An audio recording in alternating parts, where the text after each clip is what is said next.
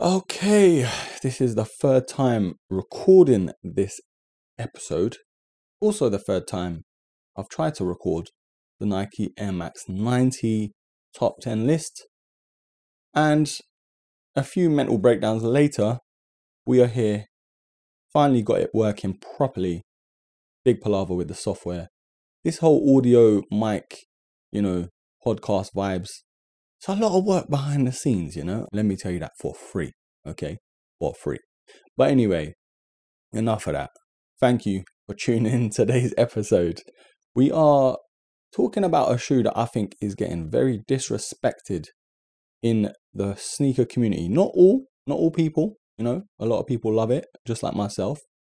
But I think it's about time I address the return of the Ferrero Rocher, okay? The Rocher Run. The Nike Roshe Run. Now, before we do that, as always, don't forget to leave a 5-star rating. And if you're watching on YouTube, like, comment, subscribe, all of that good stuff. And welcome back. Didn't even welcome you guys. Welcome back to the Life of a Broski sneaker podcast, where we have a good old waffle about sneakers.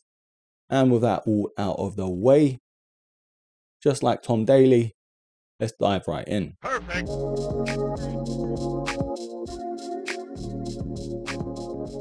Oh, mate, honestly, the earliest I've probably recorded any sort of content, nothing a nice cup of Joe cannot fix. So, broskies, the Nike Roshe Run. Where do I start? I know where to start. Why is it getting so much hate? Like, I don't understand it. It was one of the most iconic shoes at a time. Ever, actually. I'm going to put it out there, ever. You know why? Mr. Yee, Wheezy, Yeezy, whatever he calls himself now, even himself has come on record and said it.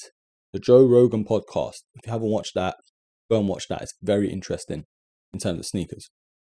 He even said he wanted his own Roshe Run, which was indeed the Yeezy 350. Okay, it's not a surprise. It looks near enough identical. It's more comfortable, don't get me wrong. It's more fashionable, you could argue. But that was his Roshe Run. Now, for someone as monumental as Kanye West to say that and come on record, that just deserves, well, that gives the sneaker more respect anyway, like instantly, just like my coffee, instantly. He also said he saw it on everyone's feet. Yeah, he wanted everyone to have that sort of vibe to his shoes or his 350. Now, there was a time, myself included, the Nike Roshe Run was all I wore. And a lot of people did the same. The all black version. Oh my goodness. What a colorway. What a shoe. Nothing outstanding in terms of the technology, but it defo did so much right in terms of comfort, style, looks, breathability, affordability as well. It was like 70 or 60 quid at the time. And then Nike kind of tried to fix something that wasn't broken. They brought out the Roshe, I guess, 2.0. And they sort of added harder panels on the upper because it was more of like a Flyknit material, mesh material on the top previously. And it just didn't bang the same. It wasn't like what we wanted. So we just kind of moved with the times. We slowly swayed a lot away from that shoe. And you couldn't really get the original anymore. Reselling wasn't really a thing back then like it is now. Yes, you had the odd thing here and there. The odd person, those dodgy uncles that come to your house. Or the odd barbershop, When I had hair, of course, I'd go to a barbershop. But no, seriously. The Roshe one, like, I had about 4 pairs. And I loved every single one of them. I had like a black and sort of aqua turquoise midsole with like a leopard print Nike swoosh, But that was the thing. You'd want to get all these different colors.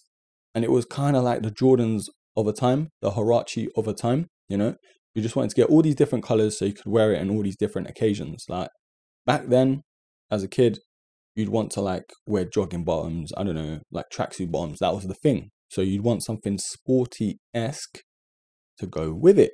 And the Nike Roshe Run was a perfect example of that. Now, as far as the return of the Roshe goes, could it make a good comeback, a big impact on the sneaker world, the sneaker community? I think so.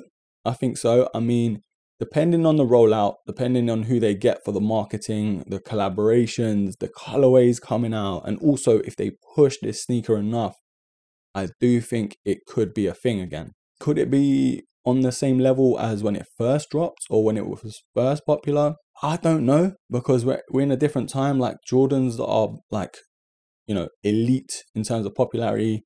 Of course, you've got Air Max 1s now having their time again. You've got Dunks again as well. You know, all these different silhouettes, the 550s, the Mac Attacks are coming back. Like, all these shoes are like probably at the forefront now. But like I said, that sneaker was more of a sneaker you just sort of pop on any single time you wanted to. The gym, to go shops, to see your mates, you know. All these different places you could wear that shoe easily. Now, it could have a time in this current time. However, they need to get the pricing right.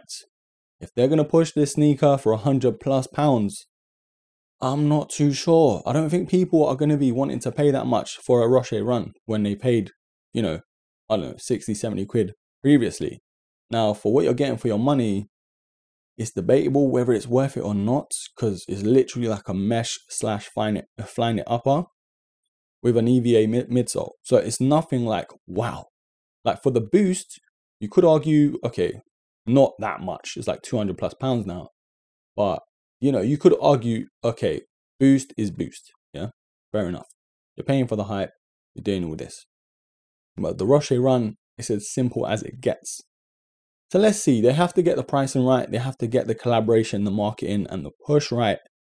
And I've actually seen on Twitter, apparently, like, I'm going to put it on the screen. Make of it what you will. But apparently they are out in America and they are in outlets already, which is crazy. Like Patsy Cline, yeah?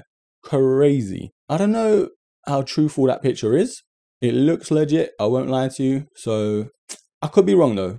I'm not going to sit here and say, yep, that's gospel. But if any of my American watchers or listeners are here, please comment down below whether you've seen these in store or not, because I'm really intrigued to see. Like, such an iconic shoe for me. It had a big impact on myself growing up, and it had its moment, man. Like, it really did. And I feel like people need to like let the nostalgia kick in and just remember the good times they had with that shoe.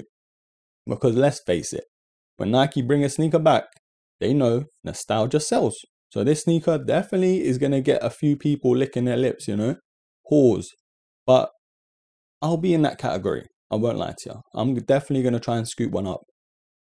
I'm just very skeptical about the retail price. That's the only thing I'm worried about. And what colorways they come out with, whether they're going for the all black and all white version to start with, or whether they're going to give a sort of like plain Jane, just boring colorway, and it's just not going to slap, you know? It's not going to slap. But let's see. Let's see whether these sit.